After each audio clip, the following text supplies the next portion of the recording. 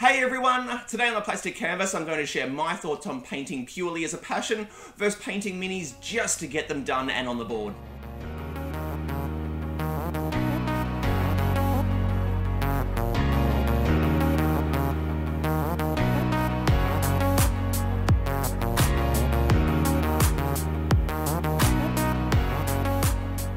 Hey everyone, Matt here from the Plastic Canvas and welcome to the first episode of this new series that I'm putting together called My Thoughts on Miniature Painting.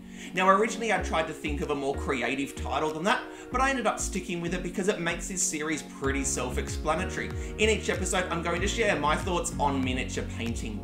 Now, at the time of recording this first episode, I've been painting for about 2 years or so, and during that time I have thought things, noticed things, wondered things about this hobby of ours, things that have a positive impact and things that have a negative impact, but I figure I'm not the only person that's thought these things. So rather than having them kicking around up here, I thought I might as well turn them into a video series in the hope that you can share your thoughts on each topic in the comments down below.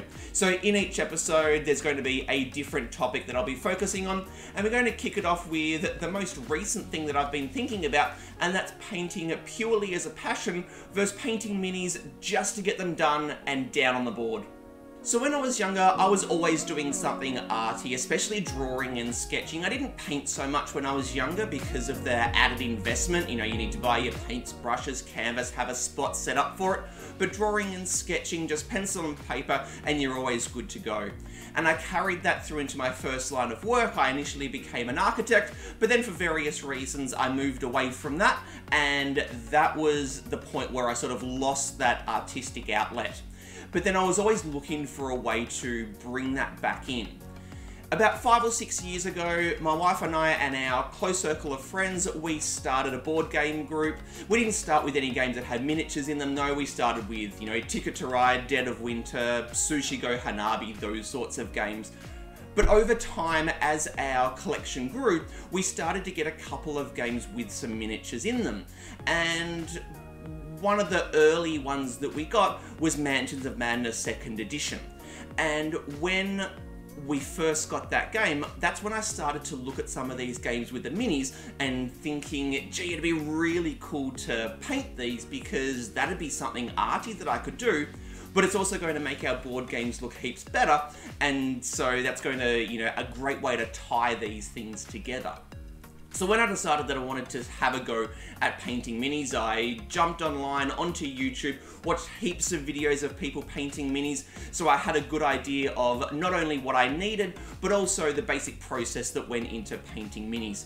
So I went out and bought a starter set of paint, some cheap brushes from the art store, and then I just set myself up on the end of the dining table. I painted under my bedside table lamp. It was a very, very basic start, but I was off. So I started with Pandemic Reign of Cthulhu, and this guy here is the very, very first mini that I ever painted. Now, it's not the worst mini that I've ever seen painted, but it's still pretty average. But from the very first bit of paint that I put down on this guy, I was absolutely hooked. I loved painting right from the start. And so what I did is I spent a lot of time on each individual mini trying to make them as good as I could, really spending a good bit of time to learn the techniques, but just not trying to rush it at all, not speeding through to try and get the minis out on the table, really enjoying painting.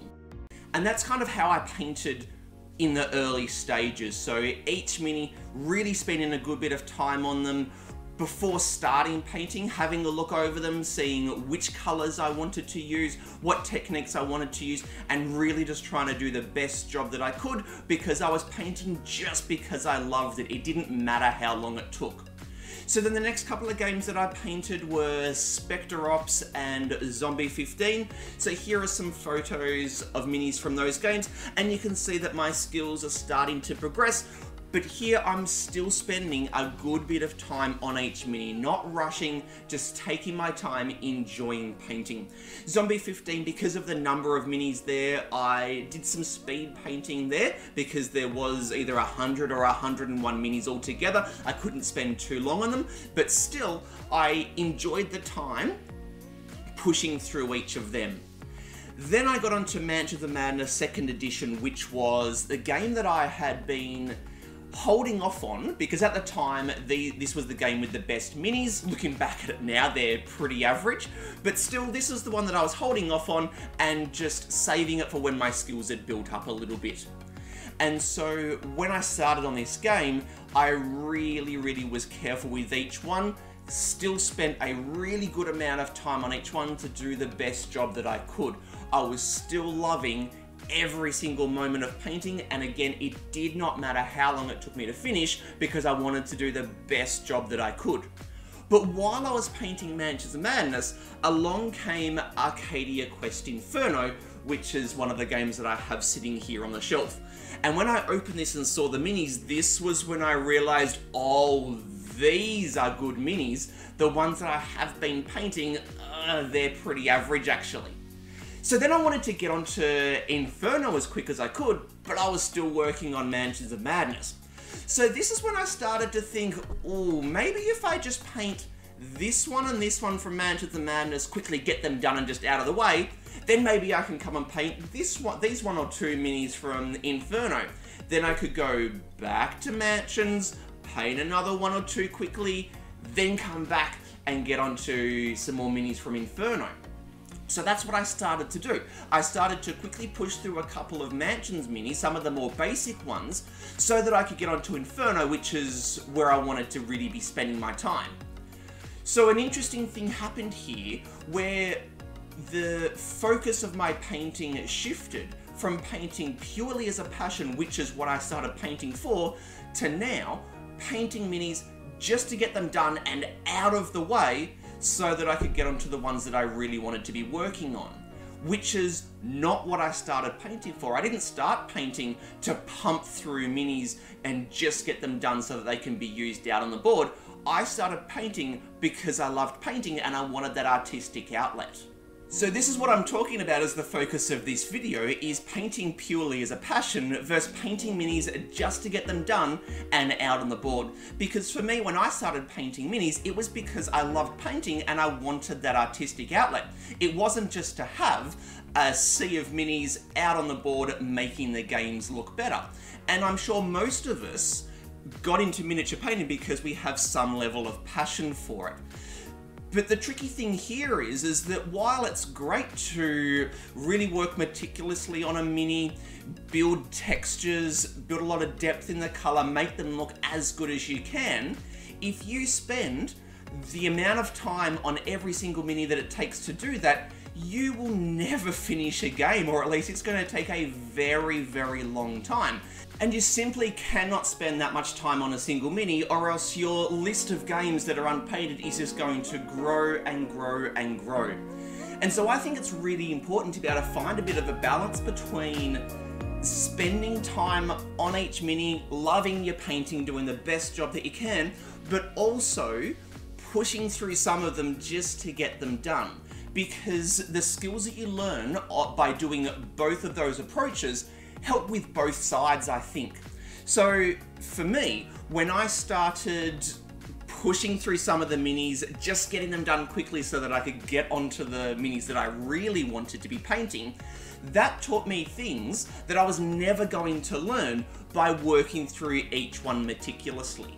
So it taught me how to highlight and shade more quickly, how to more quickly build textures, so I was just able to build my capacity to build those effects quite quickly.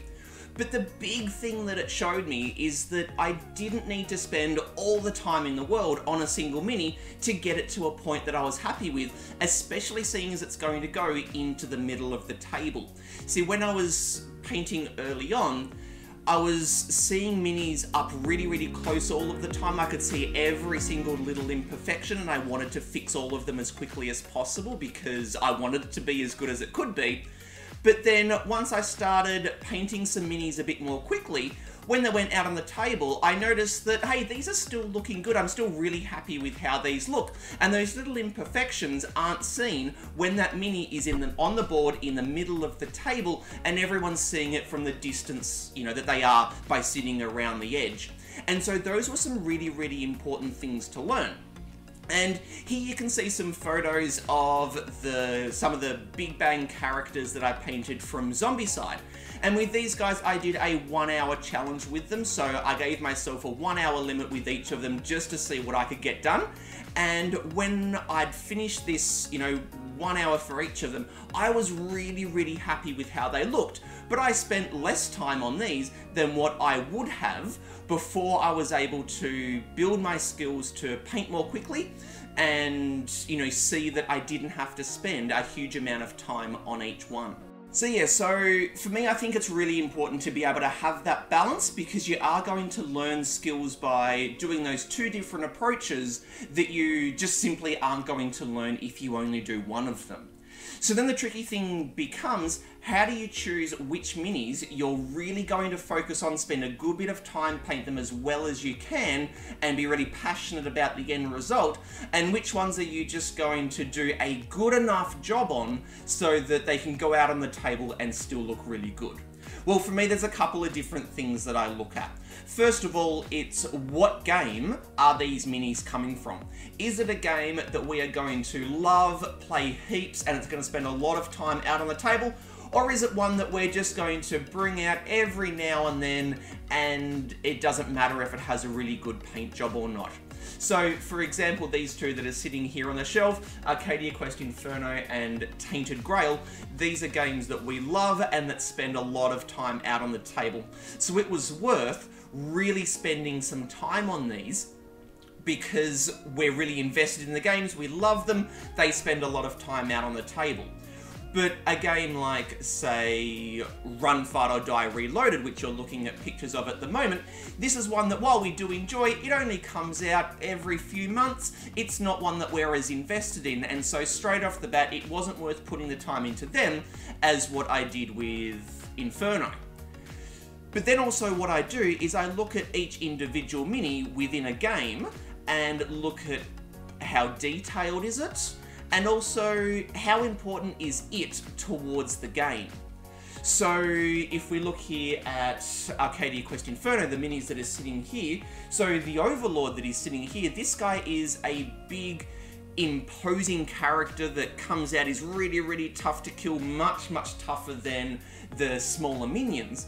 And so I spent a lot of time working on him because I wanted the paint job that I did to match how imposing he is within the game.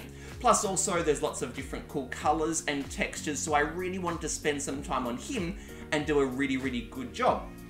Whereas the minions that are down the front here, the Harpies, they're smaller and less detailed, have less of an effect, or are less noticeable when they're out on the board, and so spending a lot of time on them wasn't as important.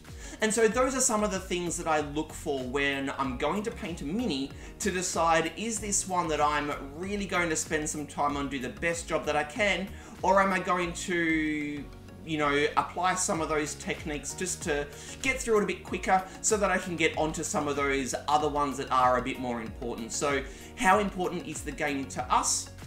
How detailed is the mini? And how important is the mini towards the game?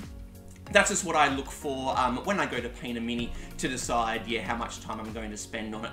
But I think, it's really important to continue to paint as a passion, because that's, I'm sure for most of us, why we got into painting minis. And I think you have to have at least that to some degree, so that it's going to keep you motivated to keep on painting. But then also it is important to push through some minis to keep you going, so that you are working through your collection, but also that teaches you skills that, spending a lot of time on each mini is not going to teach you.